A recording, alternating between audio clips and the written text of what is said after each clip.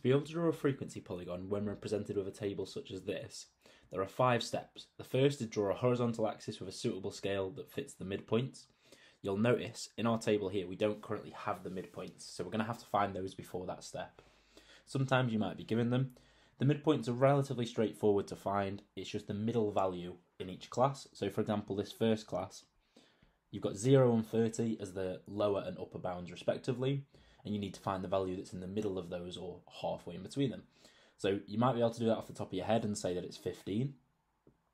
However, if you need to do a calculation for it, you could take an average of the two.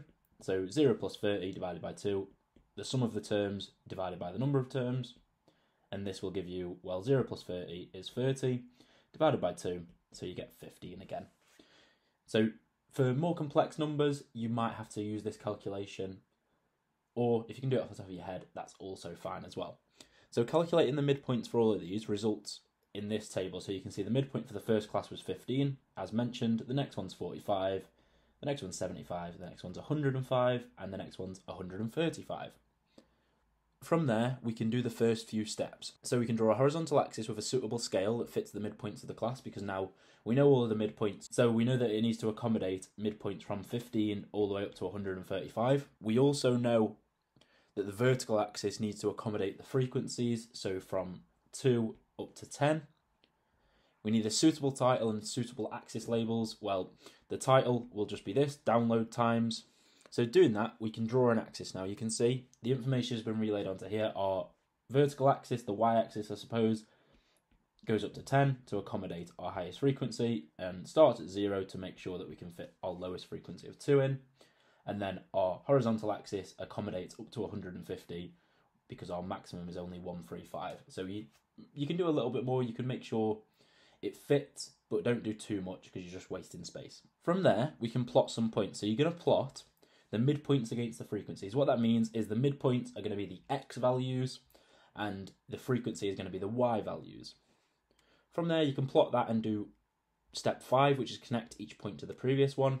And that results in this shape. So you can see, for example, this point is plotted at 15, 2, because the midpoint was 15 for that class, like we calculated, and the frequency was 2.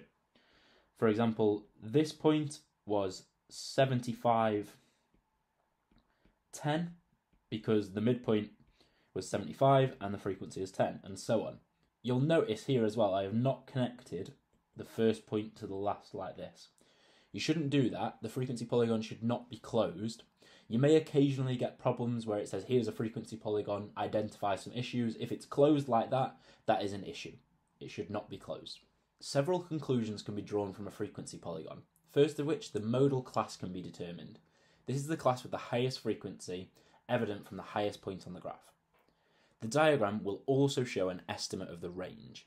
In practice, if we use the example from the previous part, so the modal class is the one with the highest frequency, the highest point. So on this one, you can clearly see that that's this point here. So that's the midpoint of the class that goes between 60 and 90. So our modal class for this one would be, if download times is t, it's going to be 60. So t is greater than 60 or less than or equal to 90. An estimate of the range. Now, it is purely an estimate because remember, we're talking about classes here and we don't know where values within the classes lie. They could be at the top of the class, they could be in the middle of the class, they could be at the start of the class. We don't know. So an estimate we could take is this point here, because of course this is our lowest class and this is our biggest class. So this lies at an x value or a midpoint of 15, and this one lies at 135. So the range for this will be 135, take away 15. So 120. If you found this video useful, why not try the topic test on our learning platform? Here you can answer a series of questions and get instant feedback on how you've done in a written solution format with an explanation exactly how you should have solved the problem.